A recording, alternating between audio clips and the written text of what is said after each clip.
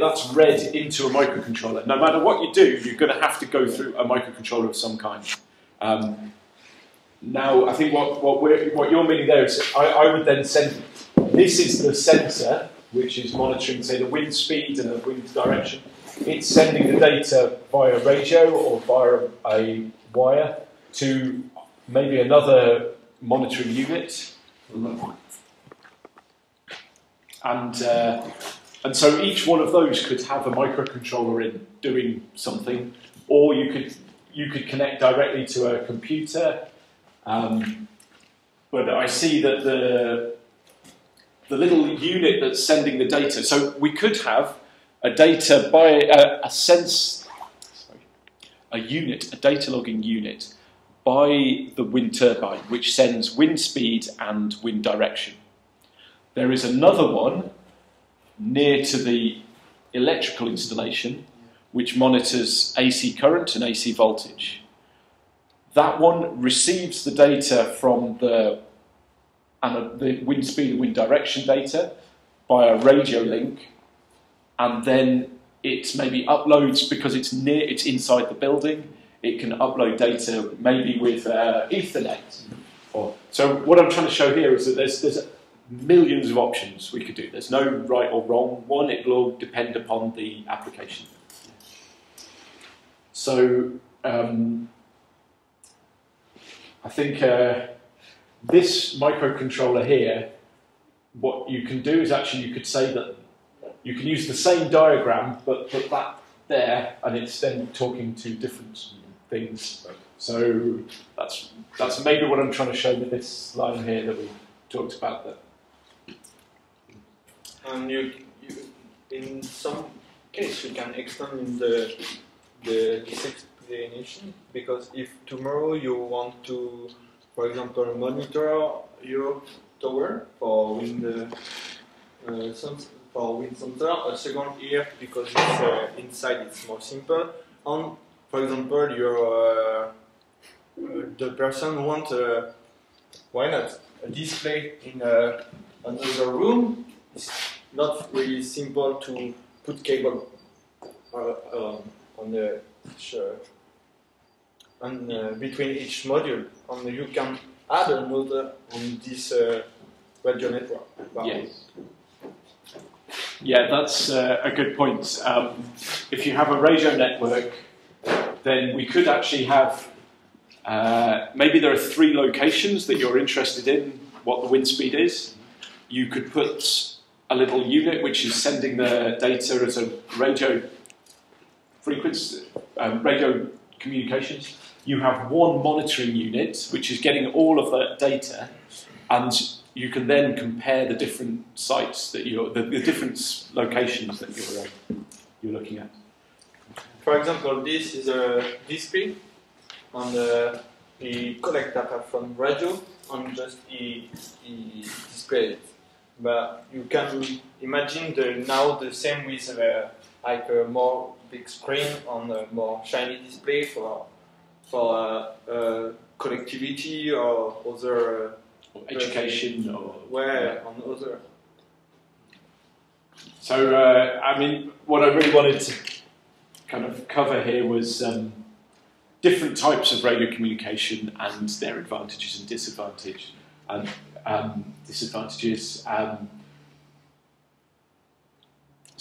then different types of Wi-Fi connector and their advantages and disadvantages, Ethernet connections, their advantages and disadvantages, GPRS.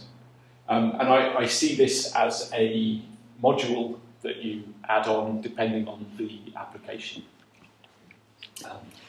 What are the disadvantages of, before we go into the depths of the available radio transmitters and receivers, what are the general disadvantages?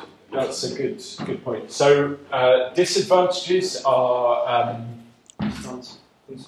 power consumption,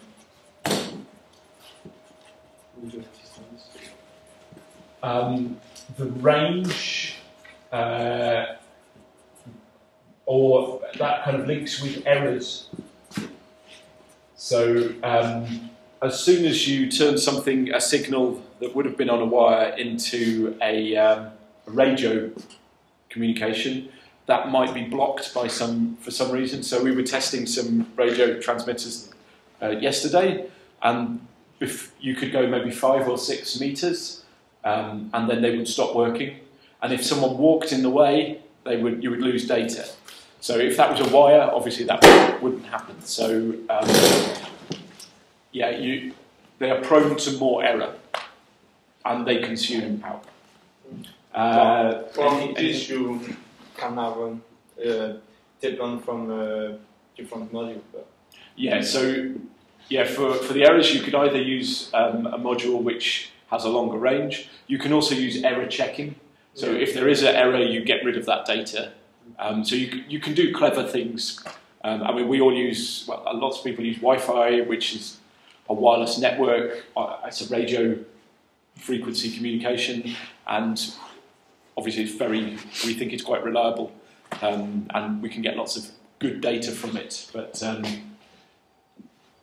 we use it quite a lot, but you do have to think about the errors that could happen. I don't know any other.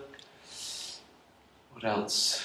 Oh, another problem could be that if it's sensitive data, security. Yeah. Someone could listen into your data. If it's a wire, you have to physically tap the wire. If it's radio waves, anyone can listen to what you're saying. Really, I don't think many of us mind about that. Yeah, so it's not. But potentially, if you've got some commercially sensitive data, so your wind turbine generation is being sent to everyone, that might be, someone might want to know that. I don't know. Yeah, so there's a slight security issue.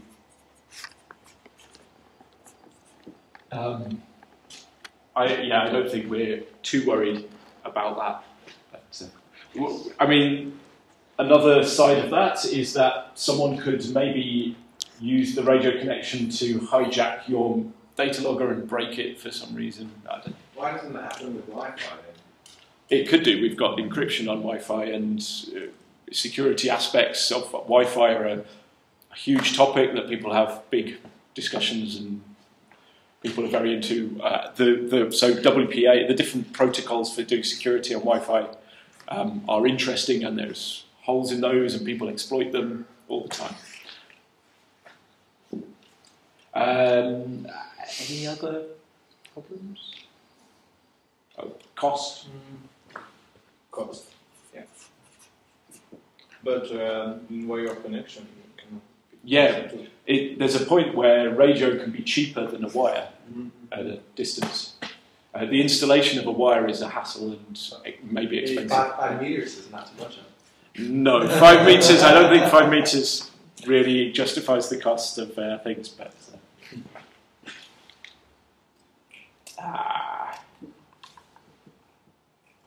I don't think I have anyone else. No. So there are quite a lot of little radio modules on the market. There are a few things to think about. The frequency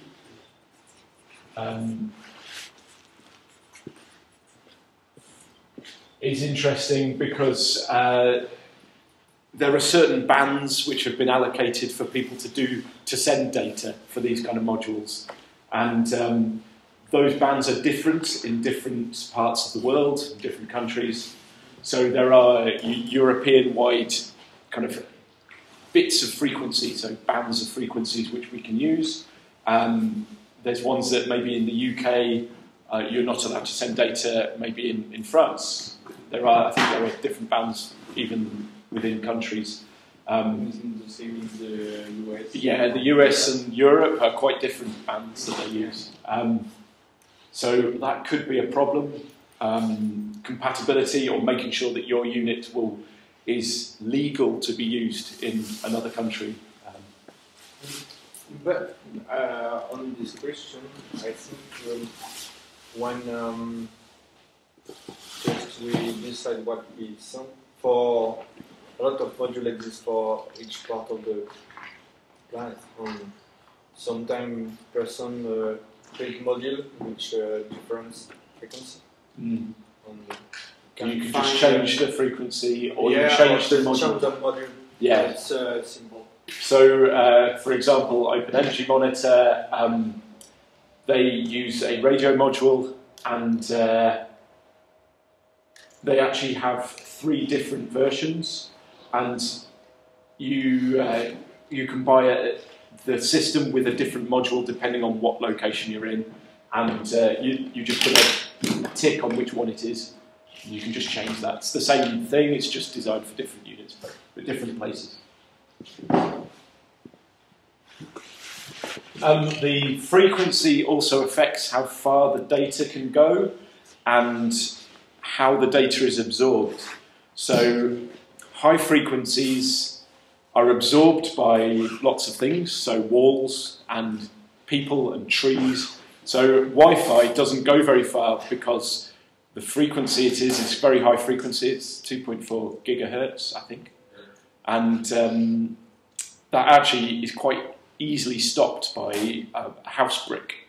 That's actually it's blocked by a house brick quite easily. And that can affect the range that you get. If you go to lower frequencies, they can generally go further, but is the data rate different? Maybe not. No. They're different. The size of the antenna.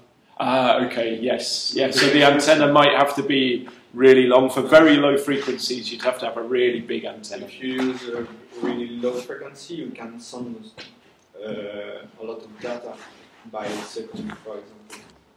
Okay. You just change it. Yeah, because we can have just the flow of data. Yeah. It depends on the system, how it works, how it is modulated on the frequency. If it's just in sort of pulse, or if it's, I don't know how it actually works in this kind of data transmission. Yeah, so it actually, the frequency of the transmission doesn't affect the data rate. They're 2 separate things, I think is what we're... But yeah, so in actual fact, this one here is... this has the red wire as the antenna, and it actually says this is for 433 megahertz. This is 165 millimeters. But for 868 megahertz, you just need an 82 millimeter antenna, which would be half the size. So yeah. What does the frequency tell about the antenna length? Is it just half the...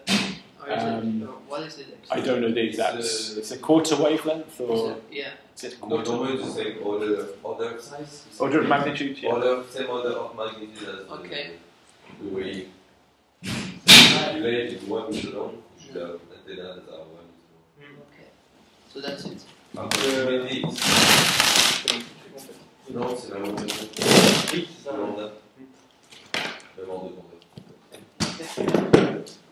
But that might affect things. Actually, yeah. So, actually, interesting. Yeah, radio waves can also be affected a bit by electromagnetic interference. So, if you've got an inverter on your system that's maybe not a very good quality one, it might be sending out loads of electromagnetic waves, and that might affect your data. So, I don't know. There's different advantages, disadvantages. But yeah, they're just things to think about. I think what we're really going on about here is, I think this is a task to look at for someone within wind empowerment, to have a look at different types of radio communications and setting up a test rig to say this is good, this is bad, or this is not suitable for our application. So I'm not trying to say here any one particular thing is better than the other at the moment, but maybe we can list the different ones that we know of. So, what's the Open Energy Monitor one? It's the RFM12B. Is that right? So this is used by the equipment from Open Energy Monitor. It's this little green board here. It's manufactured by Hope RF, I think they're called. right? Hope RF, the manufacturer of the board. No, it's a low-cost little wireless board for sending data. I can't remember. There is a good review of advantages and disadvantages on a link that I will link to somehow through this. What else do we have? We were looking yesterday at XB. And I've used before a thing called the XRF. I think there are lots of others. I don't know if anyone... Does anyone know any others? I mean, there's things like for radio control stuff. So for radio control models, there's little transmitters and receivers, and they're probably available in loads of different flavours. So I think one of the jobs for tasks for the future, as John's just written down, is reviewing what we could do here and how much it costs and how available it is, and what frequencies in which countries. Wi-Fi, we have a similar kind of list of things. So Wi-Fi, there's a few that I know of. There is the Wi-Fi module, which is from Microchip, called Roving Networks. There is the ESP8266, which is so this is the Wi-Fi module. So that can connect to a Wi-Fi network. But you do have to set this up correctly. So if you're going to use Wi-Fi, you have to know the SSID, the ID of the network, and you also have to know the password. With radio communication, you probably don't have to do that. You can just chuck out your data and listen for it. Whereas with Wi-Fi, you actually have to make a connection with the network. So it's much more complicated. It's much more computational power intensive. So you need to do a few things. But and then this little one here is the ESP8266, which is very cheap. Yeah, it's like €5. 3.5 euros. 3.5 euros. But the documentation is it's mainly in Chinese, and it's being kind of worked on at the moment. Lots of people are using this, but it's not reliable. We tried to use it. And we tried, but we lose. Yeah, we've not managed to make it connect. But I see yesterday, now you have new firmware or new version, but we need to make new tests. Yeah, so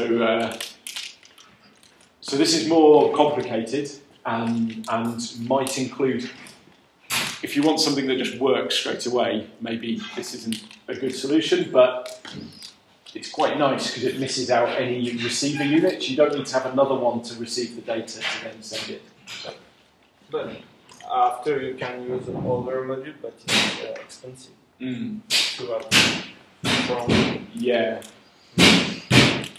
Yeah, so the Wi-Fi module, the Roving Networks, this one was about €40, it's about 30 quid.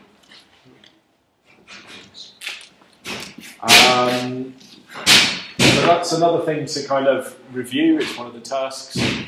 And also just setting up tests to get them to work.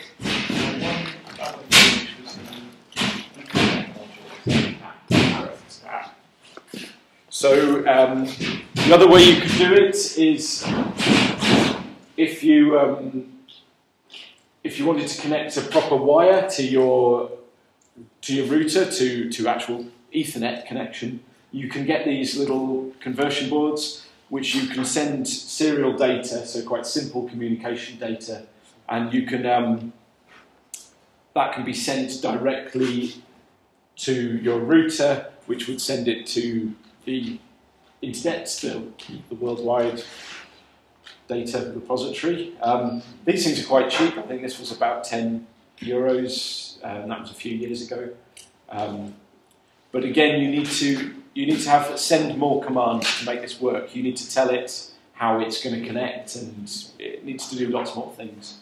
I don't know the names of any of these actually. When you say it's more computationally intensive to use Wi-Fi stuff, is that just initially, once you're setting up the link between you and the network, or is it constantly uses more?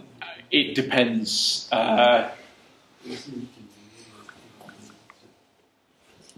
I think actually constantly, because if you're setting up a direct connection using Wi-Fi, you are having to send HTTP requests direct to the internet, which is quite a long string. So the Open Energy Monitor sends a simple text string, which is then converted into an HTTP request by your local logger. Yeah. And that HTTP request is quite a long string, or it's a bit longer. And maybe that's more than, say, an Arduino could actually cope with. It's probably not, it's probably okay, but...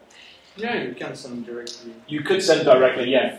But it uses more memory, so... Yeah, but it's because in Open Energy Monitor system they use a local server on the Raspberry to collect all data on you can send on the internet in a copy of the data, but it's why they have always they send always a short sentence because it's the Raspberry.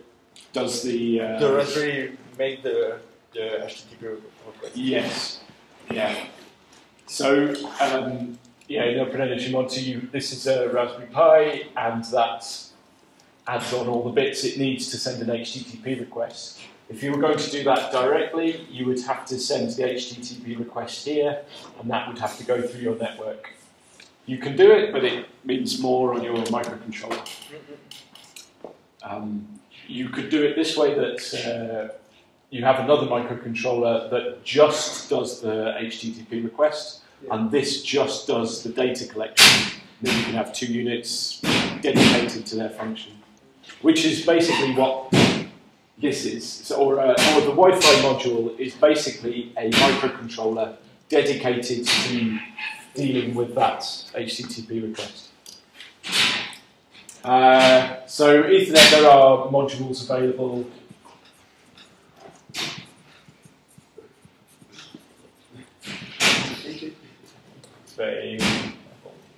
With Wi-Fi, is based on the wavelength of the transmission, and given that Wi-Fi is a fixed wavelength, then is it possible to have any kind of stronger Wi-Fi transmission that goes further, or is the fundamental physical limit on how far you can possibly transmit if you put in a gigawatt of power transmitting it?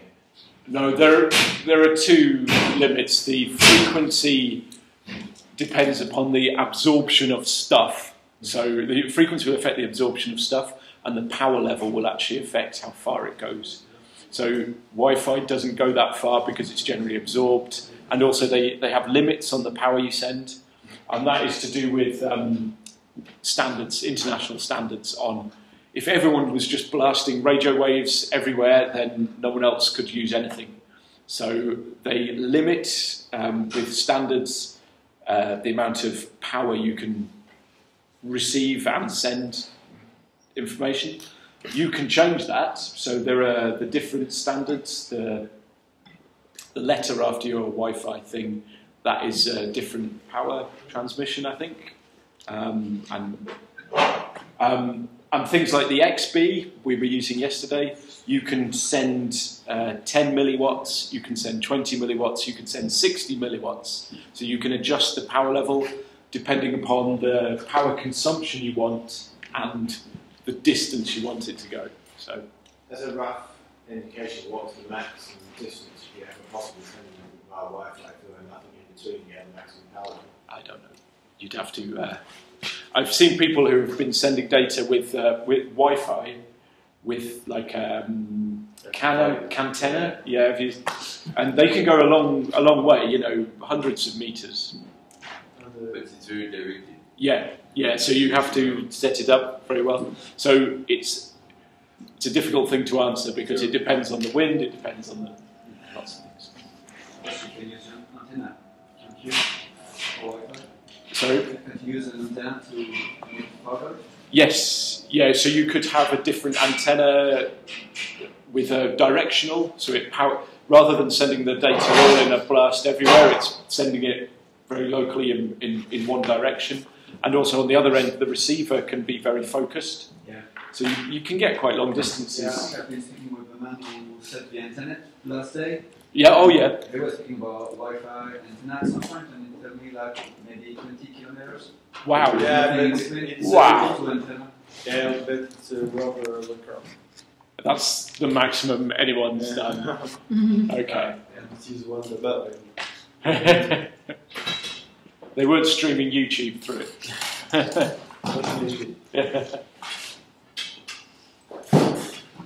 Yeah, so it's difficult to talk about a very definite range. I think what we need to do is do some tests with all of this. I think we need to do some tests with exactly in a real environment how far we'd send it. It is not the same problem with the Wi-Fi and the Ethernet for the sound data, the speed and the quantity of data. It is not a problem with Wi-Fi. But with the protocol to transmit on Internet, it is the same for Wi-Fi and Ethernet, no? Yes, that's so the protocol here is the same. Is that what you?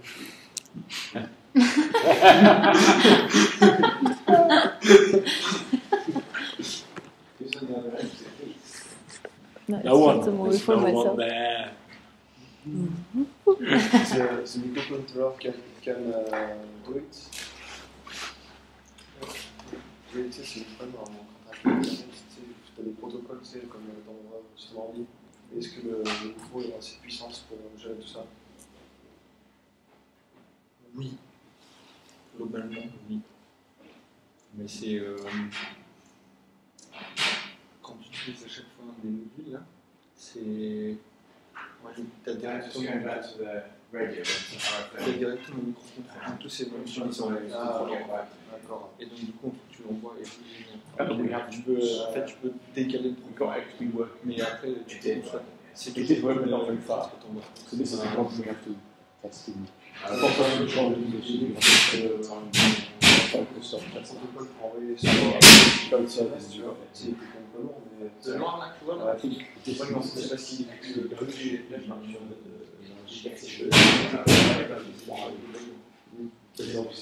parce que tu vois, il y a des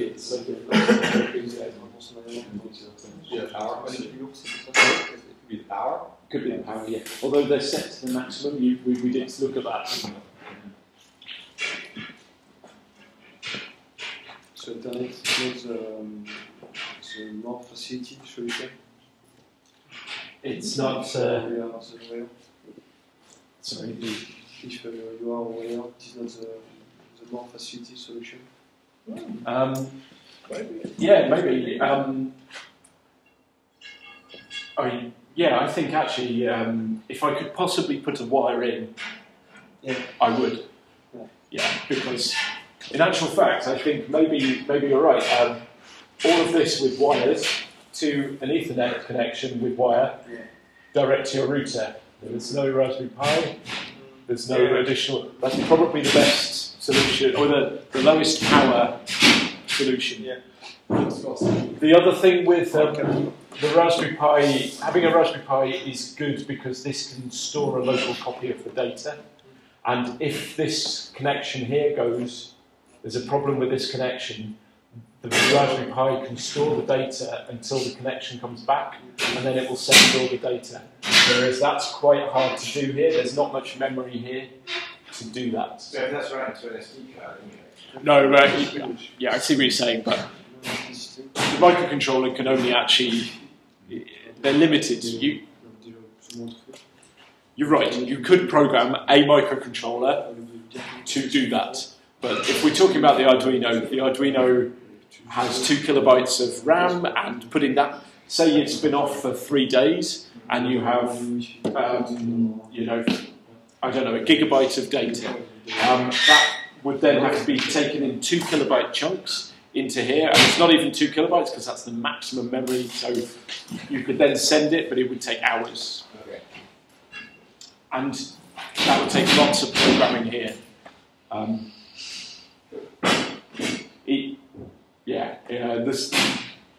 The cheapest and one of the simplest solutions is the Raspberry Pi if you have power available.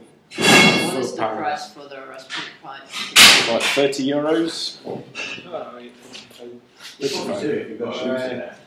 It's a new version, it's 35. 35, yeah. I mean, it's very cheap. How much power does it actually consume? Raspberry Pi? Raspberry Pi? It's around 10 watts. 10 watts, yeah. 5 to 10 watts, I think. Okay. So it's actually runs at 5 volts, and it takes about up to maybe 1 amp, so maybe 5 watts. Okay. Sometimes when the Wi-Fi is going, a bit more, maybe up to 2 amps. So yeah, 5 to 10 watts. Yes, if it's running on all the time. Yeah. It takes about 5 watts all the time, which is, on a small off-grid system, too much, I think. So the Raspberry Pi is not designed for low power consumption. There are better solutions that are designed for low power consumption. So can you...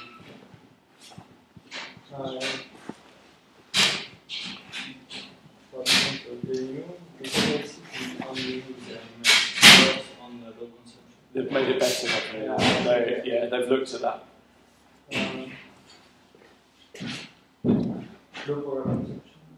No, 0.5 watts in 1 watt.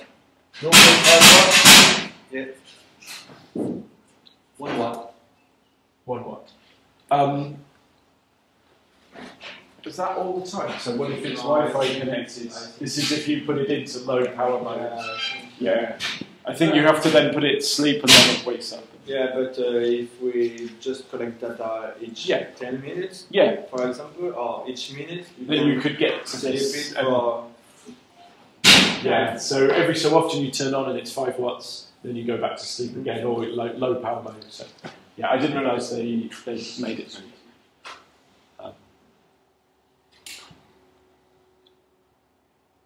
But maybe if you compare that to the an Arduino running, an Arduino running normally is 5 times 0.02, so it's about 0.1 watts, and in sleep mode it's 5 volts times 0.001, so it's about 0.01,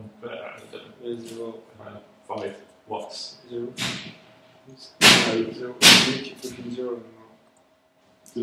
And one more. 0, 0, 0 there. Okay. Oh yes.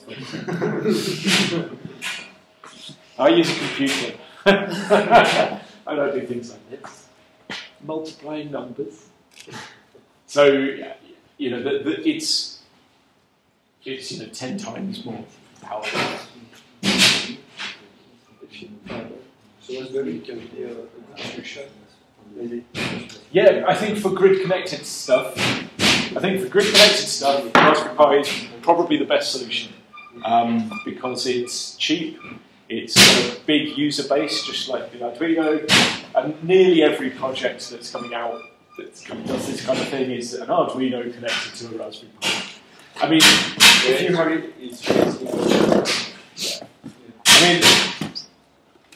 the thing about the Raspberry Pi is it doesn't do any analog monitoring. So there's no analog data. So that's why you need some Arduino to measure your data. Because in reality, you could actually just take this, miss out all of this, and just go to your Raspberry Pi and send data. And people have done that. Yeah. And the new quick starter on OpenEnergy. Oh, is that? They have made a board to put on Raspberry Pi. Yeah. It is not true. So they've done a version 3. So yeah, and they're. Is it finished, the Kickstarter, or still running? Yeah, finished. Just finished.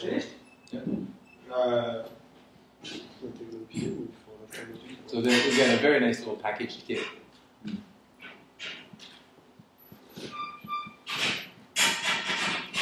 And for the Raspberry, you, I know you have a module for the Wi-Fi and the weights.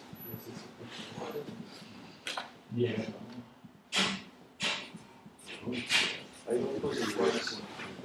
Yeah, I mean, adding Wi-Fi to the Raspberry Pi.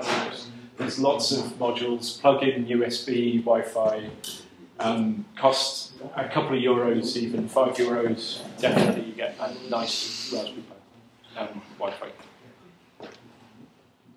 But personally, so there's lots of solutions for grid-connected stuff. I'm very interested. One of the systems we designed here was off-grid stuff, and I think we need to have options which don't include some of this for off-grid monitoring. So I think for grid-connected stuff, generally you might have, and in a place which is quite developed, where you've got Wi-Fi everywhere, you've got a nice phone line to every building, then yeah, use an Arduino and a Raspberry Pi and don't need to worry about anything really. But I think a lot of Wind Empowerment members are working in very remote places with no Wi-Fi, no grid, very low cost. So even €30 would change the system. You might not be able to afford that. So we have to look at lots of other options rather than the kind of, well, it depends on your application. So. And for a lot of European installation, you can find some things simply to plug on your grid on other, but when you are in a field place, it's more complicated. It's more interesting to work on. Yes. Yeah, so you could buy off-the-shelf power monitors for, you could go into a shop here and we could buy a power, an energy monitor we can plug in and see the data online, but it's not available everywhere. So I think this project is interesting because we can do that, but we can also look at more remote systems. Again, there are modules which do GPRS or GSM. So this is with, what did I say it was? General Satellite. What does GSM stand for? I should know. Satellite system for geopositions. Global system for mobile communications. So it's what mobile phones work on, and you can get circuits which are like a little module, which is the same kind of thing as we were saying about the Wi-Fi modules. This works like a mobile phone. You have to put a SIM card in it, so it has to have some data. It has to have a mobile phone contract. And you can send data to it, and it will do all the communication here, and it will transmit, so you can get some quite nice aerials for things. But I think you can transmit data as far as you want. So long as there is a mobile phone network. This is what I'm very interested in, because this is very remote monitoring with the same end result. The problem with this is that you have to have a data contract, so it costs more over time. So this kind of system will just work. This you'll have to pay for all the time. And the license to use the GPRS, it's high. It is expensive. It's why the module is expensive. Mm. The module is expensive. The Arduino module is expensive in itself. All module to use. Yeah. Well, I mean, this one, How much is it? this was about 20 euros. Okay, It's not crazy, but What's that one called again? this is a GPRS module from IT Studio. There is a company that makes SimCom. They make the Sim 900, and most of these modules are based on the Sim 900. I think it's the same thing that was in the old Nokia phones. It's the same thing. But if I think about the data that is transmitted via GPRS, it's a very little amount of small amount of data. It's only not much, like downloading pictures or stuff. No, it's so just if you have 1 gigabyte, it can last almost forever, I think. true, but generally mobile phone networks you need. But you can get prepaid data. Yeah, that would be perfect. That's can in Austria, for example, we have a prepaid data for €5 a gigabyte from some provider, so that would be the thing for that. Yeah, that would be perfect. There's another project, Kickstarter again, called the Connect Dash, which is a module like this, but it's very small, and it has a SIM card, and the SIM card is a global SIM, and it works in over 100 countries, which is 50% of the world. And once you have a contract with them, you could put it in. You could take them to all these countries, put them down, and they'll send data. So you could, I mean, that costs I think it's $5 a month. So it's not the same as what you're talking about. It would be best to have just a data contract that didn't run out. But the global SIM that these people are talking about is €5 a month. But €5 a month to monitor your turbine might be worth it. And also, you could take it to one place and then move it. In France, I use Free Mobile.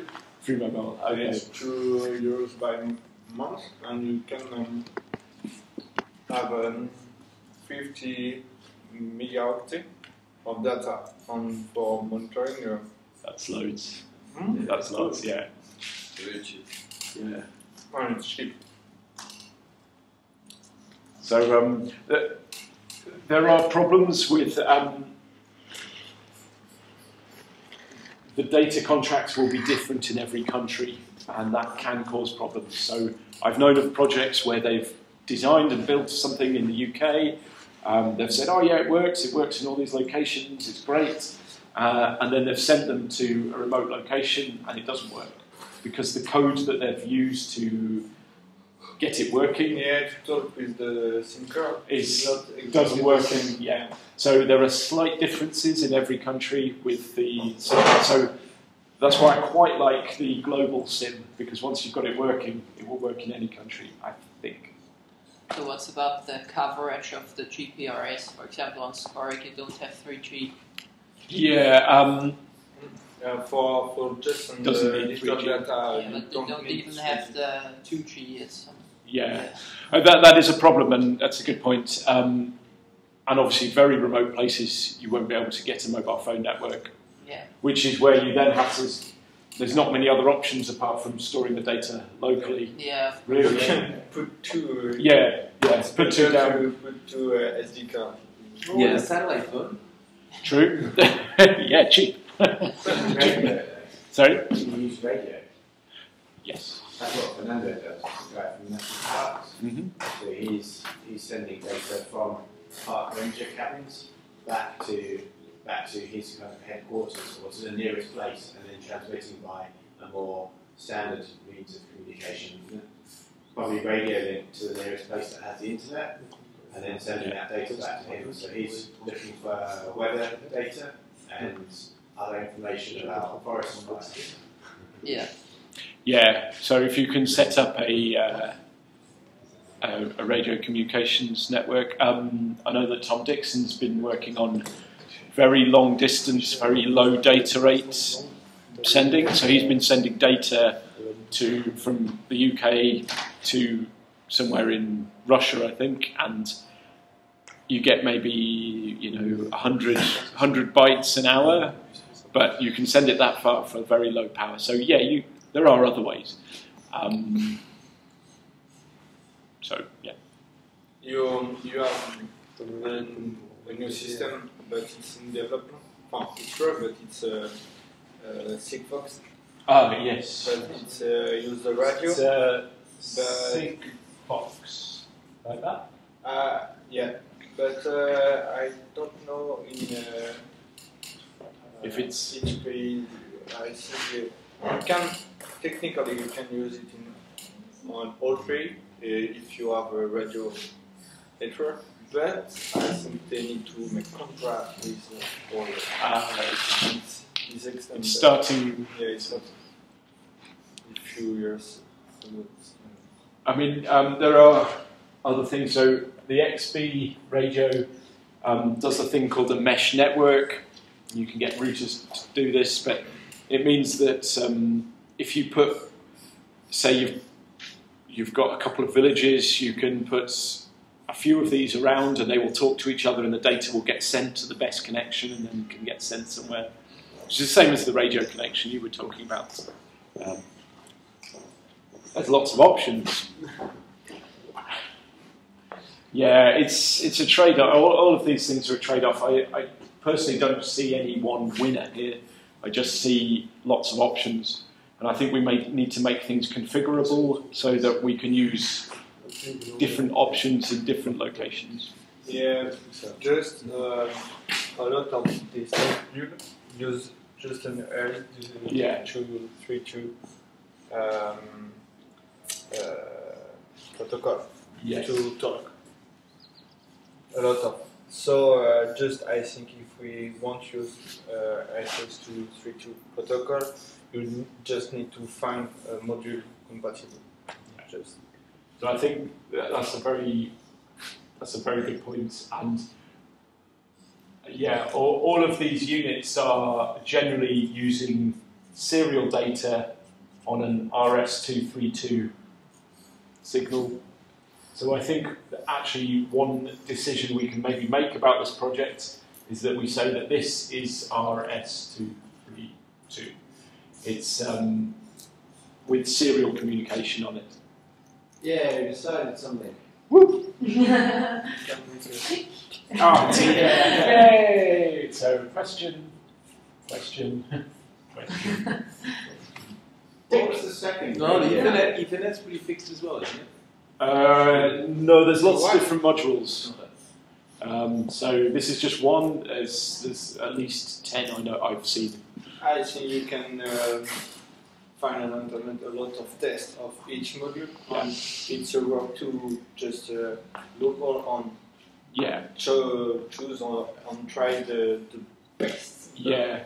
So I'd say of all of these options, which we do a research of, we research the options and we choose 2 or 3 different ones and we test them in real locations with our equipment, and that will put us further forward, which is what John's written up here. It's a to-do list, and he's put on that exact idea. So Gilles has said a bit about the Open Energy Monitor visualization. So we've kind of talked about how we get the data to here. We've talked a little bit about this computer that we could have. There are other computers. There's the Beagle. Is it Beaglebone? There's maybe 40 different little computers that you can get. I think now the bigger phone have an Amiga on. Okay. And you can have analog. Yes, I think you're right. Yeah, you can have it. So, but it's rewrite no to the software. You can make a lot of add-ons. It's closed. I'm not sure, but yeah. So I think the options there are there's many options there. The router, we're not really. We're talking about using equipment that's already installed, and I think probably the last thing to talk about now. Don't know what time it is. It's What's the second radio thing on that? Zero is not connected, but it's got a microcontroller. So this is what we were talking about before. What Jay was talking about was, say we're trying to send data of our wind turbine, our wind speed and our rotational speed. That could be sent via radio connection to another microcontroller. So imagine that is this, but this bit here is that. And it goes for an infinite loop. But what it means is we could send data from a remote, from the turbine into the house where the microcontroller is, and then we also have these options. This has these options to be able to send data to the internet. So it's just another way of doing this, but the radio communications would be the same. No, the problem is not the price, it's a bigger one. It's around $90. Okay, so yeah.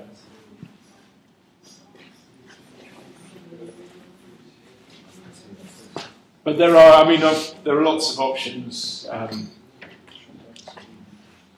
So visualization programs. So this is kind of we're sending this data into the ether, into the internet, and we obviously want to store that, and we also want to be able to see what it looks like. We would like that to be available probably on a mobile phone for maybe the consumer, the person that's had it installed. They want to go, oh, how much am I generating now? How much money have I made? How much carbon have I offset? Depending on their thoughts. Or maintenance. So maybe for the installers, you're looking at maintenance. So these things are vital, really. And there are lots of things. So Gilles has gone through Open Energy Monitor. There are other companies doing and other open source projects doing the same thing. ThingSpeak is one that comes up to mind. There's a number of them. I did do a review of visualization programs a while ago to see which ones are out there. Some of which are a paid-for service. Some of which you need to have a server and you install it on your own server. Open Energy Monitor is good because the way you talk to it is quite low. It's not complex. It's very simple. ThingSpeak is also quite simple protocol. Some of them become, depending on how wide they're used, they become harder, more complex. But I think this is also a task to do, is to review the programs available here, and see which is most suitable. We need to work a lot on this way, but on different ways. But for example, for this, I start to know the way, but it's a lot of work. That is true. It takes a lot of effort to make the units work with these different programs. But for other, it's the same. Yeah, it's the same thing.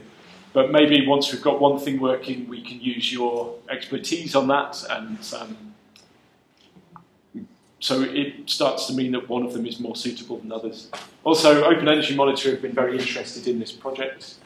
Tristan's probably watching this. I don't know if it's going on the internet, but so it's nice to have people that are interested in your project. And they are. So that is another positive. So Tom from Thomas from the NTUA. Oh yeah. So he's written in on the visualization thread on the forum, and he says that they've mostly been using SCADA applications. SCADA, okay. So serial control and automation, data acquisition and automation. Yeah. Is that control and SCADA systems are designed for data monitoring and also controlling things. Ah, okay, two-way. That way you can short circuit your wind turbine. Yeah, when you're on. You can spin around like a fan. So when there's visitors coming, so usually they use Open SCADA, Laris SCADA, Mango Automation, Rapid SCADA, Eclipse SCADA, and they also been using Python quite a lot for wind systems. Which is that's the small wind turbine that they presented in the conference. So that's more about modelling the system.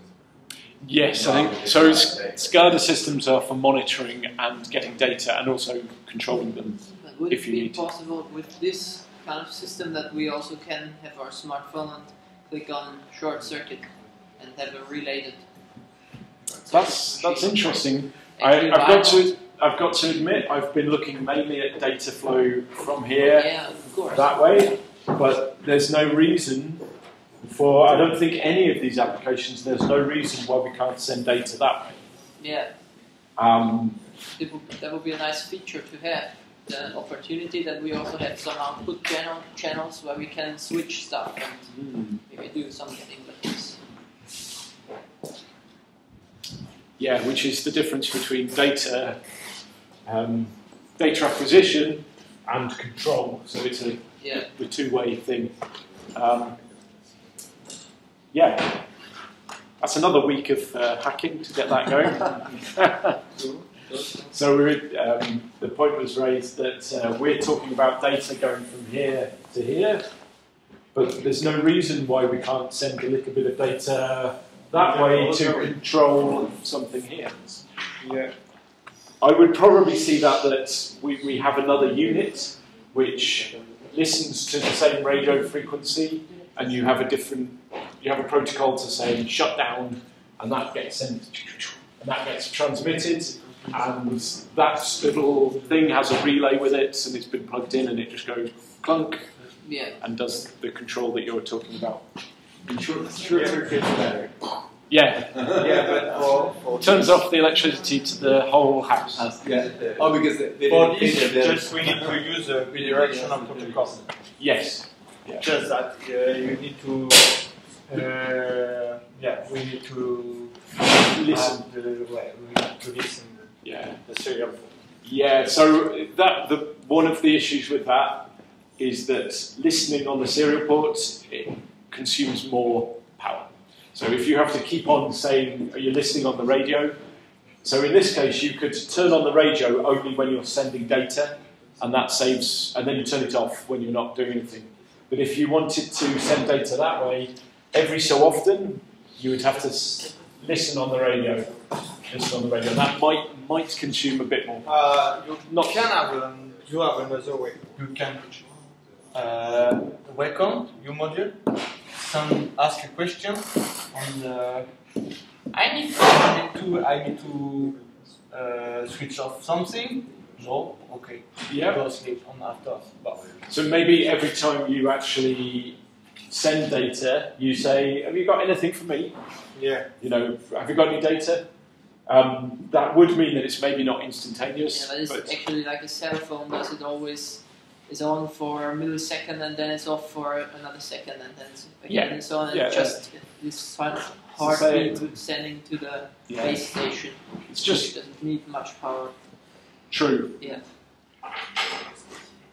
But we do have to think about it. So people, some things that people do. You put an Arduino in.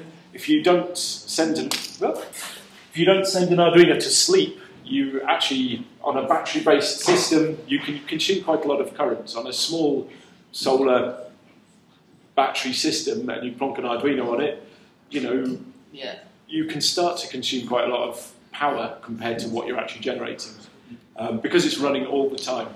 So one of the things I've looked at quite a lot is putting the Arduino, the little microcontroller, the Atmel microcontroller, to sleep. And you go from running at 20 milliamps to running at 0.1 milliamps or 1 or 2 milliamps. So things you can do. So to push your Arduino and it's easy to do, but you have a lot of people. Yeah. But it's things to think about. So it's. But I think for the moment we need more. It's we have worked on what we want on the board, but the software is another part because it's possible we build the board, we build the first version of the software. We can't put all the software on the board or another thing. We need to make revisions.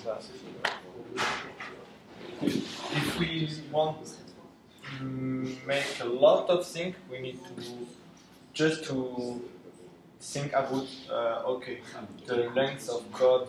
What is it?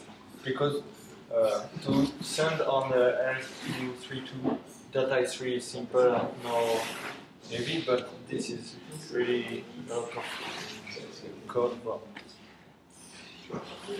Yeah, so yeah, definitely the design of the software that does all this is another sheet of paper with the function to read the anemometer, that is a function. The function to store data, the function to send data. We can build the software as lots of little functions. Yeah, and I think just we need to treat all after. Yeah, I think here we're looking at hardware. The software is great because anyone can have a go and play, and once they've got the hardware working, they can change the software as they like. Yeah. Which is the interesting thing for me. So, but I think we do need to think about this protocol, but maybe maybe in a bit.